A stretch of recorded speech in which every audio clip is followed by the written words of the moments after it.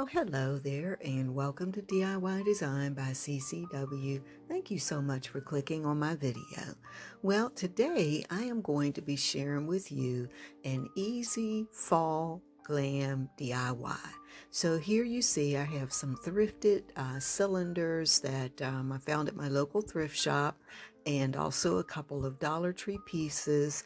And I'm going to be using this beautiful copper paint made by Folk Art. And I'm going to show you how easy it is to create your own glam fall decor.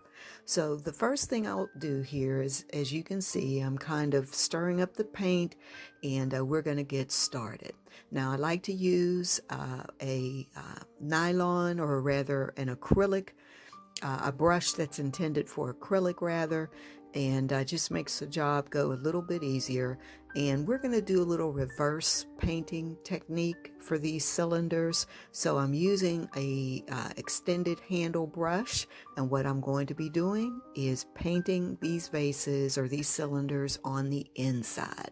Now the reason I do that, and when I choose to do it this way, or why I would choose to do it this way, is that it creates that nice glassy looking finish on the outside. Many times when you paint glass, no matter how good of a paint job you do, the glass, even though this is a metallic paint, doesn't always have that sheen that you want.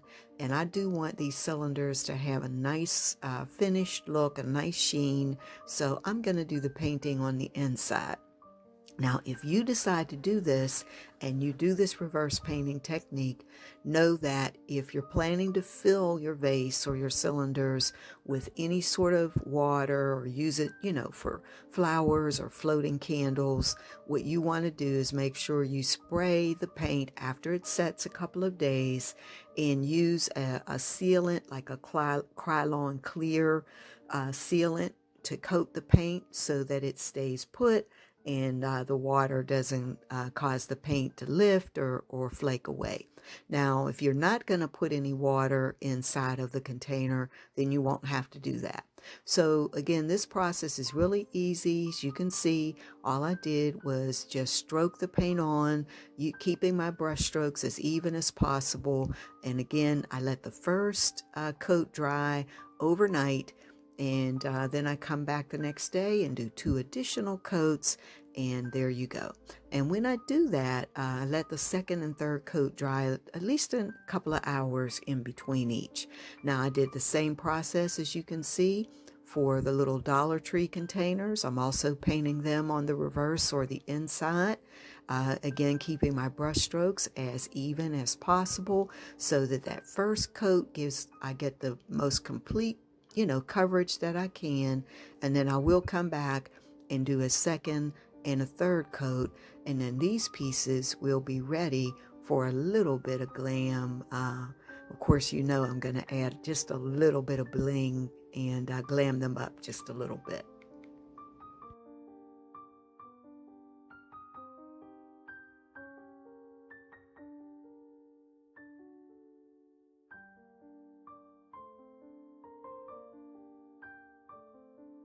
Right, so now that the paint is dry on my pieces, what we're going to do is just add a little bit of bling. Now I am going to do this with silver. I like the copper with the crystal or the silver accents. So I'm using this beautiful Rhinestone Trim that is made by it's made by Joann Fabrics. And I've used this before. I use it quite a bit. It's one of my favorite trims, and I'll make sure that I leave the information for this trim down in my description box. So I'm going to start by placing a row around the bottom of my cylinder, and what I like to do is go over the piece just to make sure everything is attached and flat as possible. I'll have to come back. I think you maybe can see there's a little gap opening up there at the bottom. I'll come back and close that a little bit, but that's it. You just want to place your trim and make sure that you don't have any excess glue anywhere, and work it over.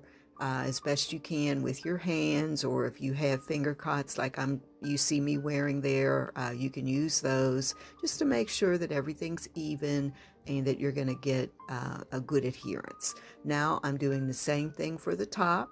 I'll measure that trim and apply it to the top using the same process, and then we'll move on and add a little bit more bling to this cylinder.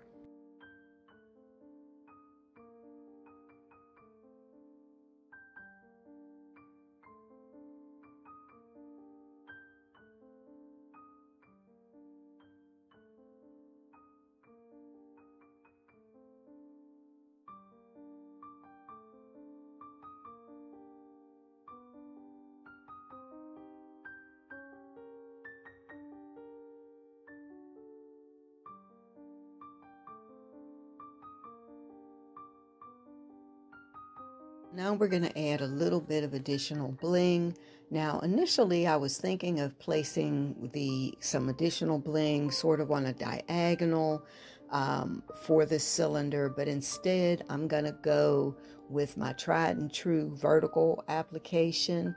And there you see me measuring so that I get just the right length. Now I'm going to turn the cylinder on its side and begin to place my vertical pieces. Now for the center of the vertical piece, I've decided to use a slightly different trim just to give a little bit of contrast. It's very similar, but it is made slightly different. And this particular trim is made by Additions, and still I did purchase it from Joann Fabrics. So once I make sure that it is secure and straight, I'll go ahead and add a piece to either side, and then, you know, we'll do a little bit more, add a little bit more embellishment, and then we'll move on to our next piece.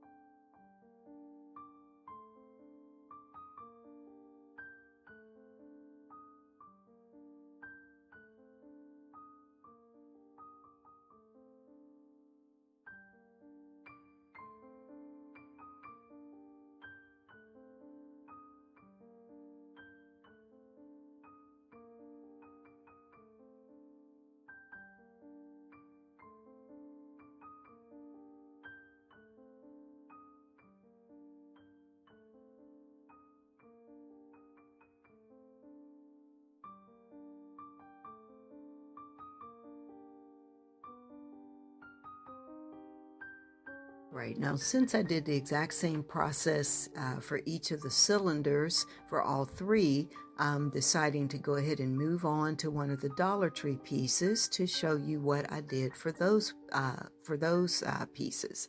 So again, following sort of the same pattern, what I'm going to do is add that same rhinestone trim to the top and the bottom of each of the cylinders, and then we're going to add a little bit of extra bling. You know, of course, it's me. I've got to have a little extra bling, but I'm going to follow the same pattern, just kind of scale it down a little bit since these cylinders are obviously a lot smaller.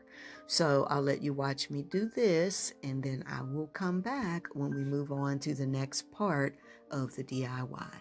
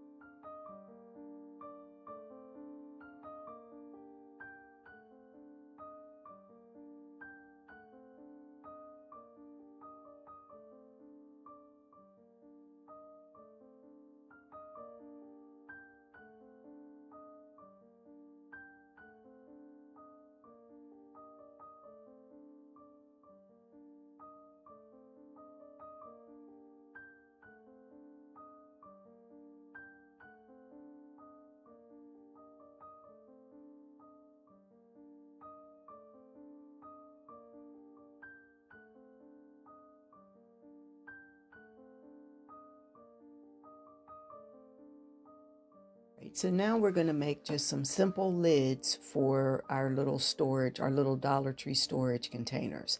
Now, I'm going to do these lids a little different than what I've done in the past. These are going to be custom, meaning that normally I will take either cake board or something like that and cut out a custom shape for my lid. Actually, these lids are going to be just a little bit different. I'm using these wooden blocks and I'm covering them with some mirror paper, and then I'll add another layer of mirror on top of that, a little trim to that, and of course I'll add a crystal knob. Now off camera, what I did to prep these little blocks is I did paint the edges, and or looks like I did do it on camera, sorry. First thing I'm going to do is paint the edges, I should say, with the copper paint, so that if anything shows through the exposed edge that's going to be just under the bling wrap, you'll see copper. Now, I'm going to be using these lids. They're going to be dual purpose. I'm going to use them for something else too. So that's the reason I'm not making them custom fit for these particular pieces. And I may come back later and do custom fit pieces, because I do like that. I like them to look like they were made, you know, for the piece. But anyway, you get to see this process. Now, using this mirror paper, you know, makes it look a little bit different. Once you peel off the film, as you can see, it does look like mirror. And I really didn't have to add a mirror. I just wanted that extra layer. And there I'll just add another mirror to this, and then glue on my round crystal knob. I'll also, I believe I did it off camera, but I'll also add just a little row of trim around the edge, and then these will be done. So after this, guys, hang on, because it'll be time for the final reveal.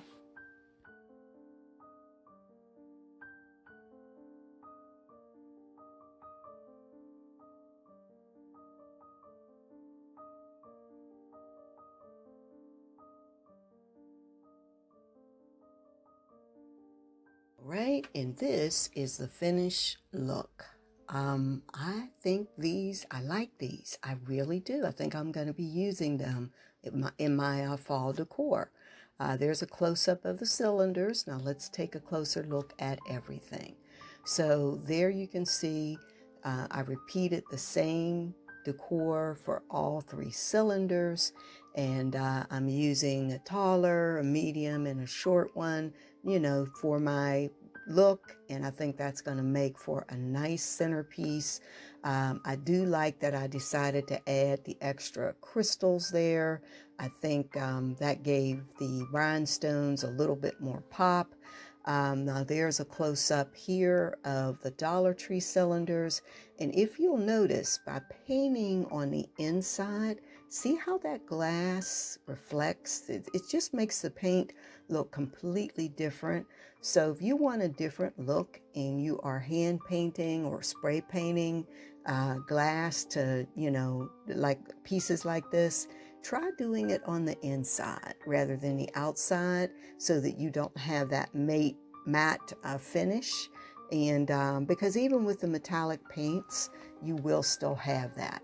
Now, there you see a close-up of the lids. Now, guys, these lids, if you look there in the inside, I've placed crystals. And the reason the crystals are there is to keep the lid from sliding off. So if you notice, these lids are a little bit larger than these containers. Again, I'm going to be using these lids for another DIY. I may come back and make custom fit lids for these, but for now, I think they work. And I do love the look. I love, again, the crystals and the rhinestones, and I'm just all about the bling. So there can almost never be too much bling for me. But you guys let me know what you think, and if you like these DIYs. These are really easy. You don't need a lot of skill level to do it, and I think that you'll have, in the end, a nice piece that you can use in your fall decor. Now, guys, if you're not a member of this channel and you've watched the video to the end, or if you are a member, thank you so much for your support. And if you're not a member, I hope that you'll consider subscribing today. I would love to have you be a member of the family. Now here, what I'm showing you is some pieces that I've done in similar tones. Those are copper pieces, and notice those have the paint on the outside. I'll make sure that I link those in the description box. That piece there is with a fire opal color. I'm going to be doing some more fire opal decor with some of my fall DIYs very shortly. And there you have it. But again, if you're not a member of the channel, I would love to have you consider subscribing. And also, if you get a chance, please go visit my other channel, which is Tablescapes by Candy, where you'll get to see me do tablescapes with a lot of the decor I create on this channel. So again, like I say at the end of every video, thank you so much for watching. Have a wonderful day or a wonderful night. See you in the next video.